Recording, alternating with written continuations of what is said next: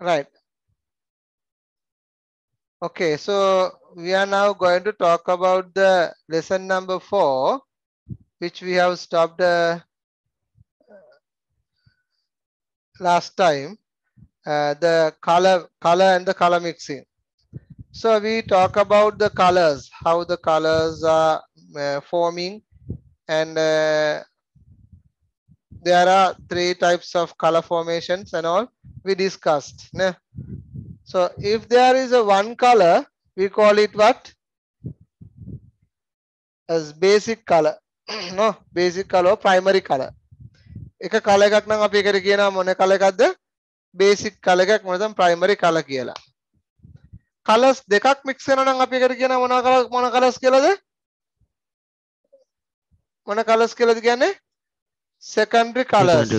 Secondary colors. Color තුනක් mix කරලා ගන්නම් අපි කියන මොනවා කියලාද? කෝ කියන්නේ? මොකද්ද? Territory color. Right? Color දෙකක් mix වෙනවා නම් color තුනක් mix වෙනවා කියනවා ඒ නම මොකද්ද? Territory color කියලා. Right? ඒතර color වර්ග තුනකින් ගන්න පුළුවන්. ඊට අමතරව පුතාලා colors තියෙනවා අපි කියන color mood. Right? වර්ග දෙකක් ගොඩක් තියෙනවා. ප්‍රධාන වශයෙන් දෙකක් ගැන අපි කතා කරනවා. RGB CMYK කියලා. මොනවාද RGB කියන්නේ මොනවාද CMYK කියලා කියන්නේ? එතකොට RGB කියන්නේ red green blue. එතකොට කලර් තුනක් mix කරලා හදන කලර් වර්ග. එතකොට Sandithi RGB red green blue කියන එක යටතේ කලර්ස් කීයක් අපිට හදන්න පුළුවන්ද?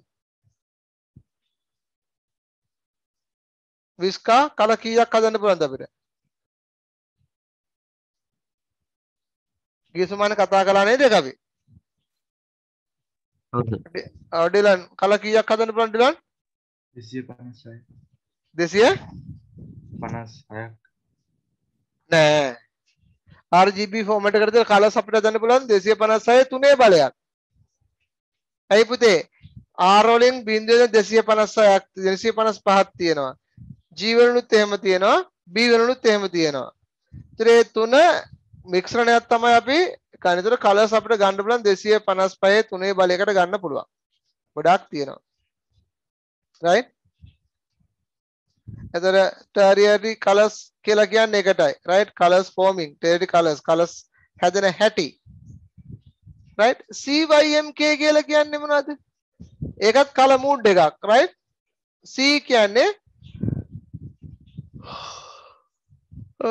color හතරක් එකේනවා. C cyan අනිත් එක මෙතන තියෙනවා මෙතන දීලා magenta අනිත් එක yellow අනිත් එක K කියන්නේ black. K කියන්නේ black. එහෙනම් හැම වචනයකම දැන් අපි xeon ගත්තොත් C තියෙනවා. M කියන්නේ magenta. Y කියන්නේ yellow. ඒ පාට තුනේම පළල අකුරු දීලා තියෙනවා. අන්තිම එකේ black වලට K දාලා තියෙනවා. ඇයි ඒ K දාන්නේ එහෙම? ඇයි B දාන්න K දැම්මේ? කළු කියන්න නේද? කළු කියන්න K. කොහරි ඒ ෆෝමේෂන් එක හදලා තියෙන ඇටි. ඒතර ඇත්තටම black වලට K කියලා කියන්නේ right? හොඳයි. එතකොට අපි මේ කලර්ස් ගැන ලියාගත්තද නැද්ද පුතේ? සයත්න කියන්න මම ලියාගත්ත එක.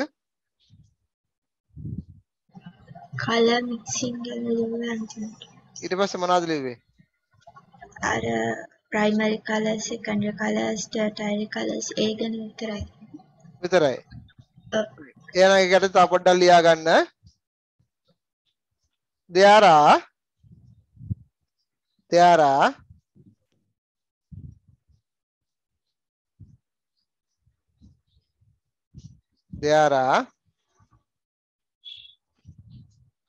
many color models.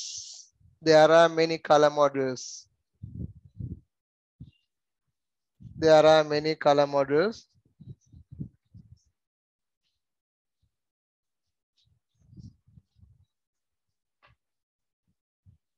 there are many color models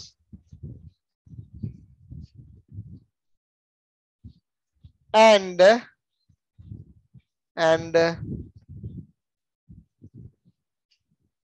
two of them are as following. And two of them are as following. And two of them are as following.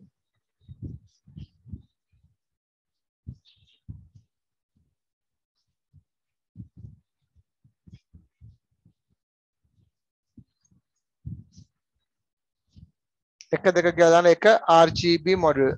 RGB model. RGB model. අපිට එක RGB model. USA එක. එහෙනම් මේ නිවි නෑ කිව්වේ. ඊට කලින් USA. ඒකනේ මම බැලුවා මොකද කියලා. කමන්න දාලා දෙක ලියන්න RGB model CYMK model කියලා ලියා ගන්නකො දැන් ආයෙ නැත්තම් එක කපලා දාන්න. Right, if that's so, we will move to the next one is graphic size and the comparisons. Graphic size and the comparisons. Visca කොහෙද ගියේ? Visco ලියා ගන්න කිව්වේ තරයි දාලා කොහෙ ගියද මම? ඉන්නවනේ.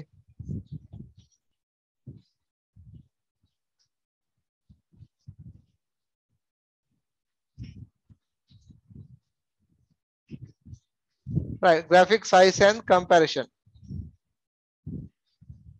එතකොට පුතේ මේ graphic size කියලා කියන්නේ මොකද්ද? අදාළ graphic එකේ මොනවාද pixel ප්‍රමාණය වැඩි වෙන්න quality එක වැඩි වෙනවා. ඒ වගේම තමයි ඒකේ බර ප්‍රමාණය වැඩි වෙනවා. the capacity එක වැඩි වෙනවා. right? ඒකයි වෙන්නේ. අපි ලියාගමු මේක එහෙම එකට ලියාගන්න.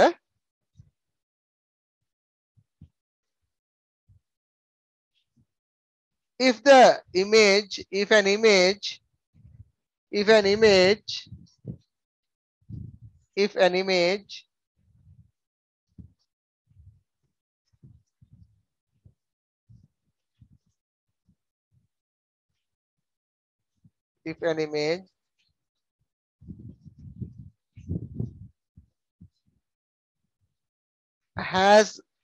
image has more pixels,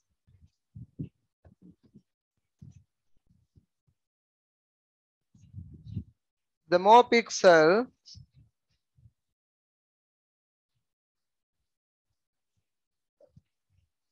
the more resolution comes. The more resolution comes.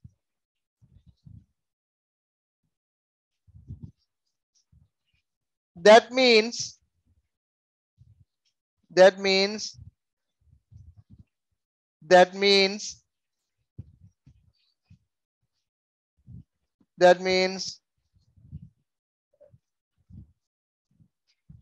it gets high quality. It gets high quality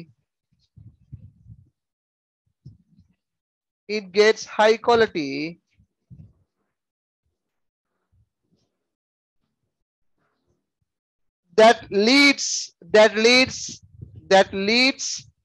for large size of the leads for high capacity.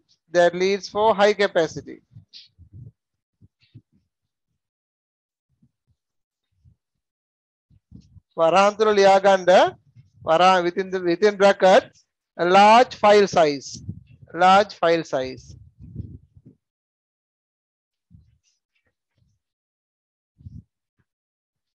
වෙනම ඡේදයකින් ලියා ගන්න. සිංහලෙන් කියනවා නම් අපිට සිංහලෙන් කියන්නත් එපා. සිංහල ළමයිනුත් ඉන්නවනේ මෙතන. ඒතර පුතේ graphic එක comparison එකයි size එකයි ගැන මේ කතා කරන්නේ. එතකොට යම්කිසි graphic එකක පැහැදිලිතාවය වැඩි වෙන්න pixel ප්‍රමාණය වැඩි වෙනවා. pixel ප්‍රමාණය වැඩි වෙන්න ඒකේ පැහැදිලිතාවය වැඩි වෙන නිසා ඒ ෆයිල් එකේ ඒ ගොනුවේ විශාලත්වය වැඩි වෙනවා. right? බර වැඩි වෙනවා. right? ඒ බර වැඩි වුණාම අපිට බාධාවක් යනවා එහා මෙහා ගෙනියා ගන්න හෝ ගබඩාකරණය කරන්න. ඒක තමයි අපි ඊළඟ ලියන්න යන්නේ. right? හොඳයි ඔයගොල්ලෝ ලියාගන්න සිංහල ලියන අය. ඒ resolution කියන එක මට මතක නෑ මොකද්ද කියලා. නෑ resolution නෙමෙයි comparison කියලා කියන්නේ මේ සිංහල වචනේ මොකද්ද පුතේ comparison? ඔයගොල්ලන් පොතේ තියෙනවා බලන්න පොඩ්ඩක්.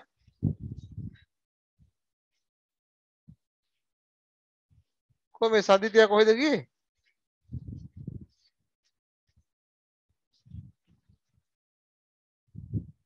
right ඒ out ගියානේ. සදිත කොහෙද ගියේ? සදිත බලන්න මේ comparison කියන එකට sorry compression කියන එකට බලන්න සිංහල වචන මොකක්ද? ග්‍රාෆික සංකෝචනය. සංකෝචනය right. ලියාගන්න එකට පොඩි වචනයක් පොඩි විස්තරයක්. ග්‍රාෆිකයක ඇති පික්සල් ප්‍රමාණය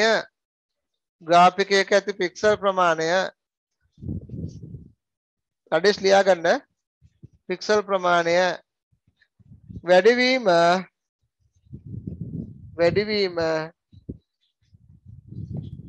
එහි පැහැදිලිතාවය වැඩි කරන අතර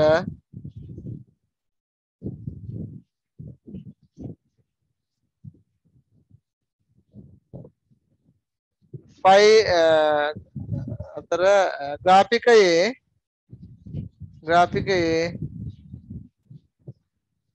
බර ප්‍රමාණය වැඩි වනු ඇත.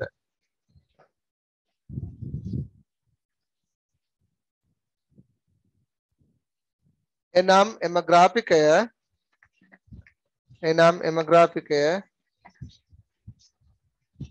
විශාලත්වයෙන් වැඩි වේ.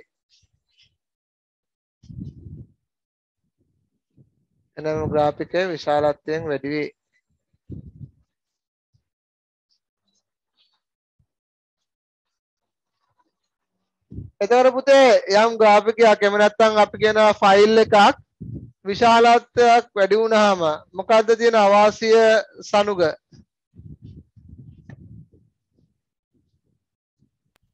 ඒකේ මේක වැඩි වෙනවා. කැපැසිටි කැපැසිටි එක වැඩි වුණාම තියෙන ප්‍රශ්නේ මොකද්ද?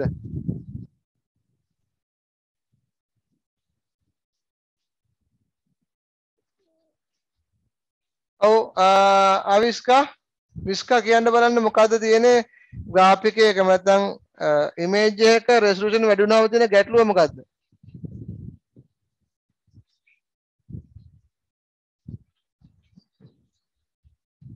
විස්කා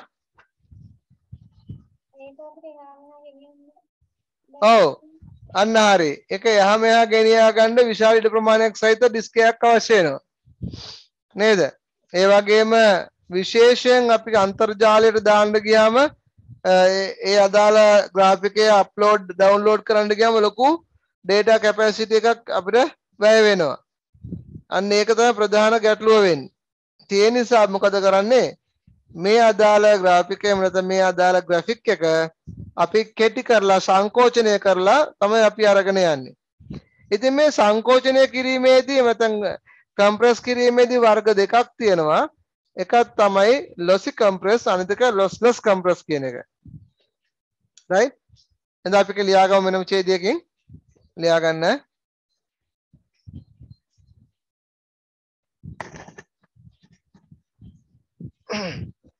Once the image capacity is high, once the image capacity is high,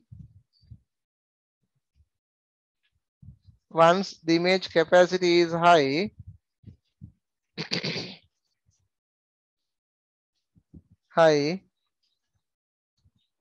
once the image capacity is high,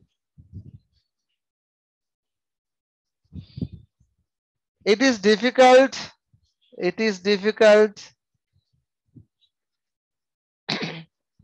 to store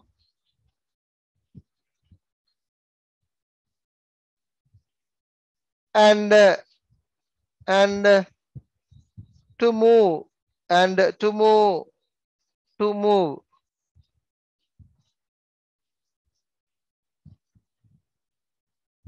therefore we try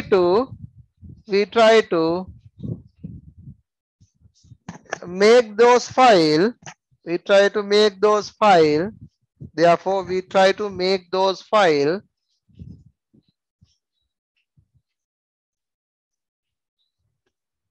to decrease the capacity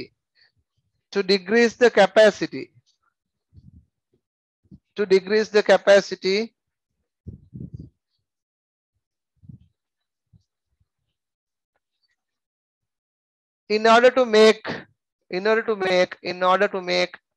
light of the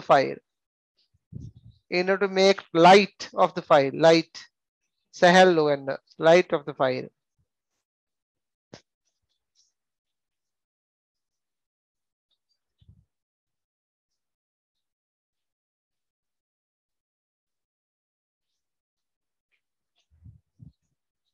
to decrease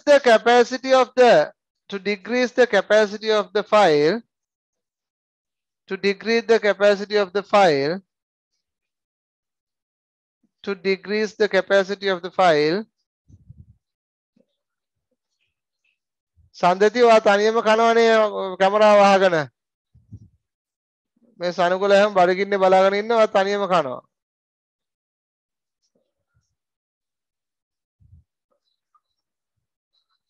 අර කාලා වතුරක් බොනවර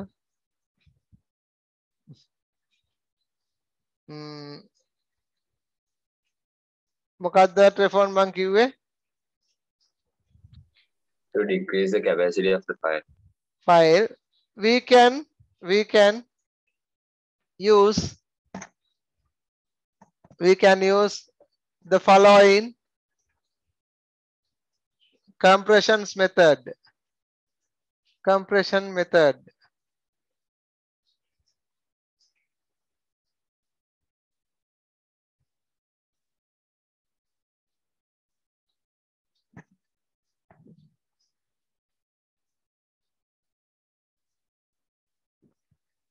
සිංහල ලියන්න විශාල බරකින් යුත්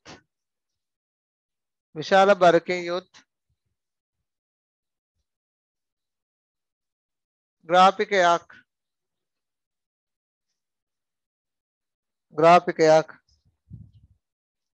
තැන්පත් කර තැබීම හෝ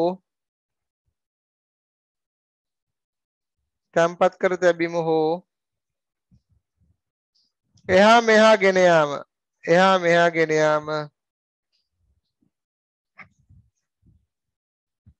අසීරු කාරණාවක් බැවින්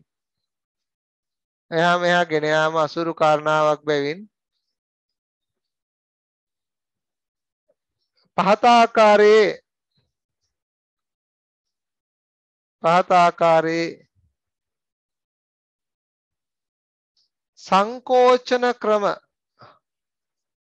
සංකෝචන ක්‍රම භාවිතා කරනු ලබයි.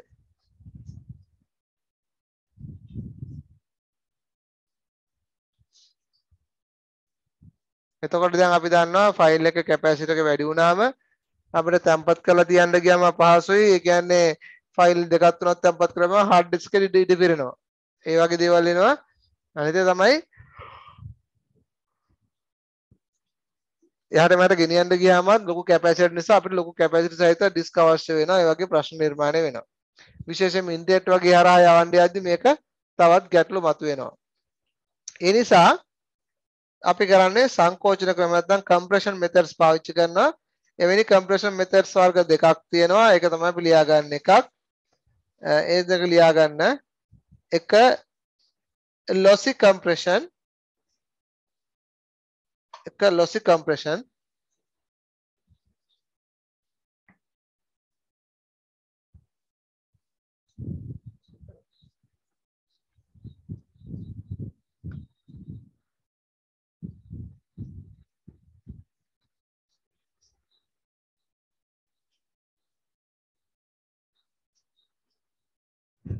සදිති එකට කියන හානි සංකෝචන ක්‍රම කියලාද?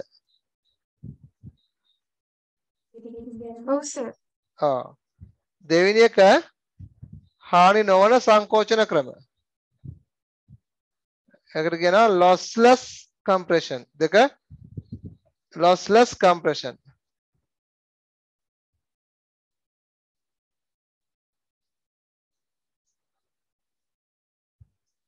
දැන් ඔයගොල්ලෝ මේ ඉමේජ් එක දිහා පොඩ්ඩක් බලන්න පොතේ තියෙන මම මේ පෙන්නන ෂෙයා කරලා තියෙන එක දිහා.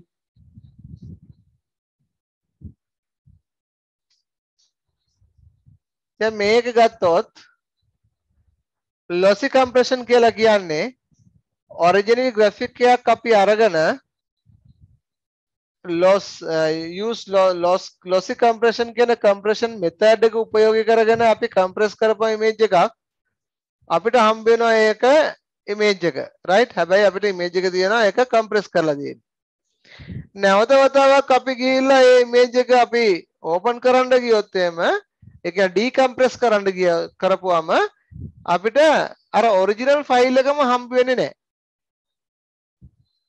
හරි original file එකම හම්බ වෙන්නේ නැහැ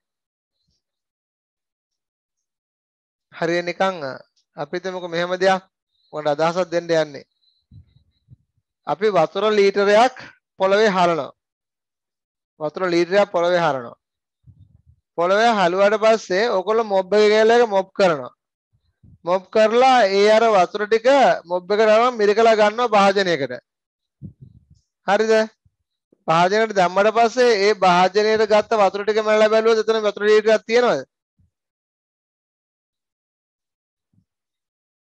කවුරුත් උත්තර දෙන්නේ නැහැ ඒකට නෑ නෑ ඇයි ඒ නැත්තේ යම් යම් අවශ්‍යතා හදා ඒකේ දේවල් මේ වෙලා මේ ඉතල ගිහිල්ලා තියෙන්නේ නේද එතකොට අපි හැලුවේ ලීටරයක් නමුත් අපි ඊට පස්සේ ගන්නේ ලීටර භාගයක් නේ අන්න ලොස්ට් වෙලා එක අන්න ඒ වගේ තමයි මේ ඉමේජ් එකක් අපි කම්ප්‍රෙස් කරපුවම මේ lossy compress එක යටතේ අපි කම්ප්‍රෙස් කරලා ආයෙ නැවත ආයෙ ඩීප්‍රෙස් කරපුවම අපිට අර ඔරිජිනල් කම්ප්‍රෙස් එකේදී ෆයිල් එකේ තිබිච්ච විදිහට අපිට ගන්න බෑ ඉමේජ් එක.